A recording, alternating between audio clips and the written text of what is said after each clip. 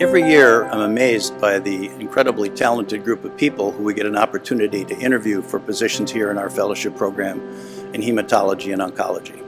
They come from a wide variety of backgrounds, have a wide variety of interests. What we provide them is a very robust clinical training that prepares them for any situation where they'll be caring for patients in the course of their work, but also give them a very strong research base. When they leave here, they're prepared for anything. One of the things I love about Johns Hopkins, and the reason I thrive here, is the freedom afforded to me by my mentors and not being limited by what's been done before. When I came for the interview, I was really blown away by the different opportunities that were available to explore different rotations in benign hematology and to work with leaders in the field. I chose to come to Johns Hopkins because I found this was the most welcoming institution for my research interests, and that is in medical imaging to better treat and care for cancer patients. I chose to come to Johns Hopkins because it was a unique opportunity to have both a great clinical experience and a great research experience.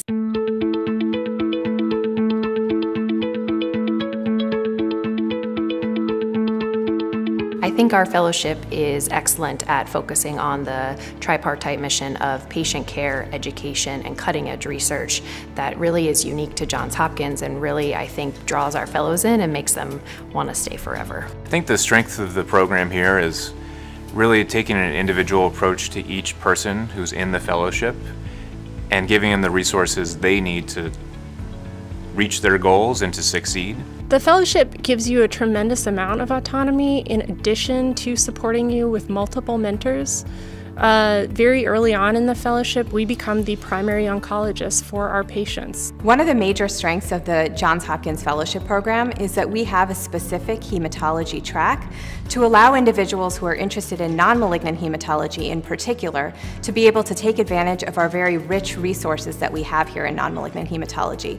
One of which is sickle cell disease, which helps us take care of our underserved population here in Baltimore. I'm here for benign hematology training, but really going into the hematology track, you can differentiate into many different paths, including becoming a leukemia doctor, a lymphoma doctor, a myeloma doctor. It's really a comprehensive training program. The collaboration between Hopkins and the NIH offers another complementary exposure because here at Johns Hopkins, of course, we're a quaternary referral center where we're able to see all sorts of the foundational, typical cases of pediatric hematology and oncology that you would expect in a large mid-Atlantic city.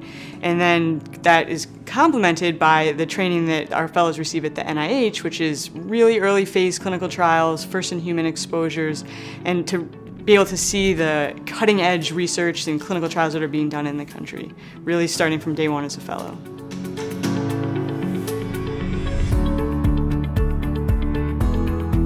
I have a very diverse mentorship team, extending into the Bloomberg School of Public Health and the Armstrong Institute of Patient Safety. These collaborations, even outside the Cancer Center, let me pursue the research that I want to do. So I came to Hopkins a little bit unsure about what I wanted my clinical and research focus to be. The program was very supportive with giving us a variety of options and allowing us to meet with many mentors. I was able to pick a mentor who also gave me some independence in picking a project. So there was a lot of flexibility in finding a clinical and research focus. The program additionally gave me the flexibility to pursue a PhD over with the School of Medicine to complement what I was doing in the lab. So overall, the program has been very supportive of fellows choosing their clinical and research path.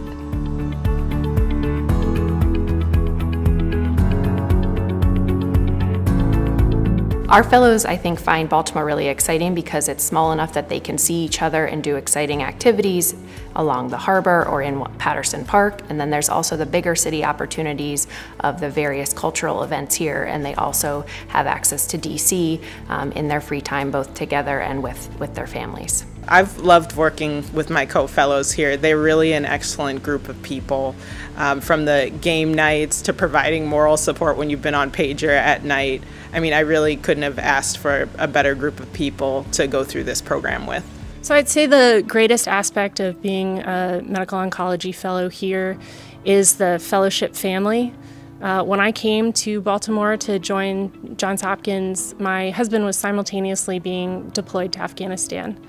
And the fellowship really came together around me throughout that time, and I felt tremendously supported. I could not have done it without them. It's a tough training program, but you learn a tremendous amount and forge what I anticipate will be lifelong relationships.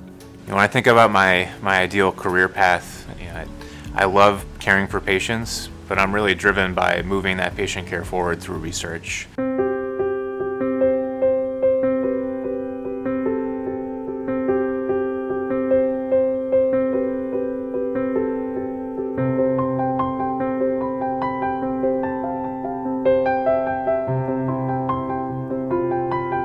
It's been a truly amazing journey to grow myself as a physician and a person, and to go on this incredible journey